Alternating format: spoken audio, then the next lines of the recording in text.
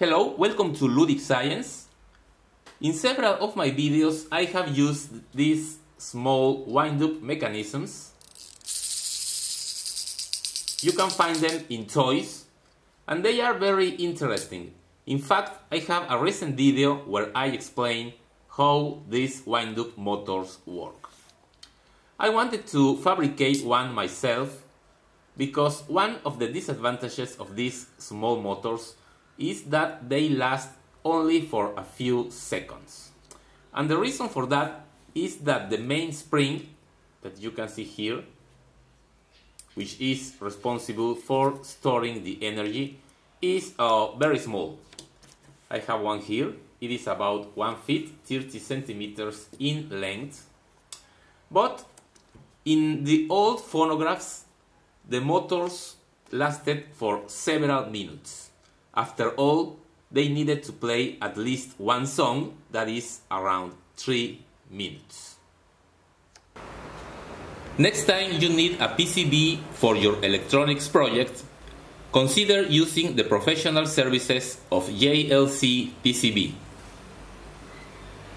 JLC PCB is the world leader in PCB fabrication. You can order online. You just need to register, upload your Gerber file, and wait a few days for your PCBs at an unbeatable price. Looking for sources of a large spring, I remembered tape measures. The tape measure internally has a spring that is almost as long as the tape itself. This, for example, which is 3 meters long, 10 feet, has a spring which is around 2.5 meters in length. So, the spring of the tape measure can be used to store energy and last for longer. Looking for videos of this topic, I found one by Granddad is an Old Man, an excellent channel I recommend highly, where he uses the tape measure to power a toy car. The link to his video is here in the description. And what he does is that he ties a thread to the wheels of a toy car, and the thread is fixed here at the end of the tape. So when the tape is about 20 centimeters and recoils, it pulls the string, the thread, and the wheels turn, moving the car. But only a small part of the tape is used. The rest of the energy in the spring can be used to build a spring motor that lasts for longer. So in this video I wanted to make that mechanism as a test to see if it can be usable. Here you can see the inside of the tape measure. The tape itself is here at the outer part, and this in black is the spring. The center of the spring fits here in this slot. So when we pull the tape, the spring coils onto itself, storing energy, and then it can pull back the tape. What I will do is that I will take this plastic bobbin. It's from a Teflon tape. This distance is a little bit larger than the width of the tape. So I will cut the tip of the measure tape and then roll it into the bobbin.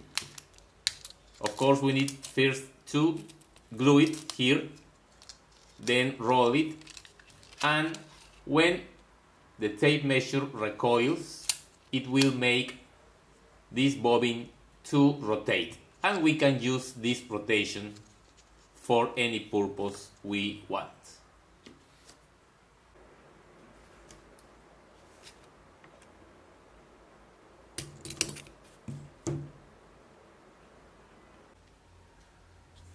I put a piece of wire here so that we can hook up the tape.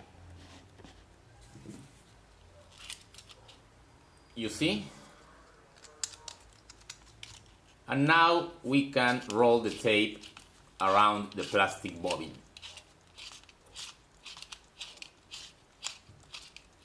And when the tape recoils, it makes the bobbin to rotate.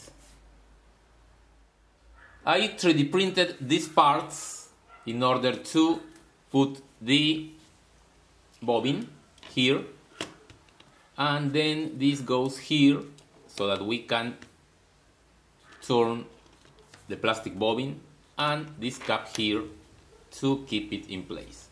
So in this way we can make the tape to go around the bobbin and then let it return and obtain the rotation of the plastic bobbin. Okay, so I mounted everything on this piece of wood. As I told you, the tape is inserted in that little piece of wire. I also added a little bit of cyanoacrylate with sodium bicarbonate to add strength. However, now that it is made, it doesn't seem like a good idea. There are several problems with this design. It has to be remade. First of all, there is some, this movement is not good. And also, when you rotate and coil the tape, there is a blob here that will prevent the tape from coiling evenly. As you can see, it has a lot of force, more than I thought. And right now, this is just the proof of concept. Okay, it works, but we are not using the rotation of the bobbin for any purpose. It will be a good idea for a future project to make this lower part here a gear that will be connected to another set of gears to multiply the rotation, and then use that for a toy or any other purpose. Right now, if you coil it, it returns very quickly because the energy is not used for any other purpose. And I am afraid that this system is not good enough. The force when we coil it and let it go will break this part. But to satisfy your curiosity and mine, let's make the test.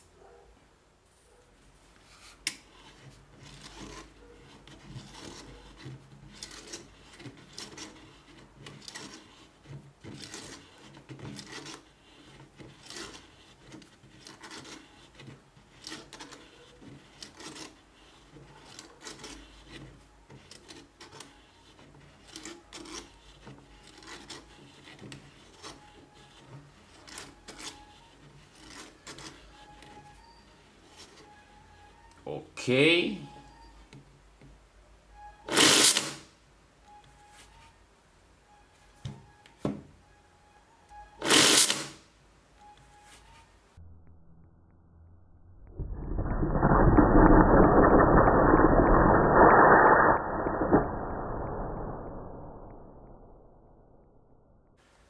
Okay, to my surprise, it resisted, didn't break.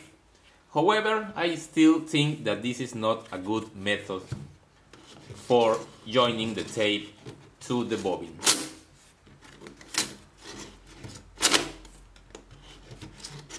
And for a future video, I need to think how to complete the mechanism in order to put it to good use.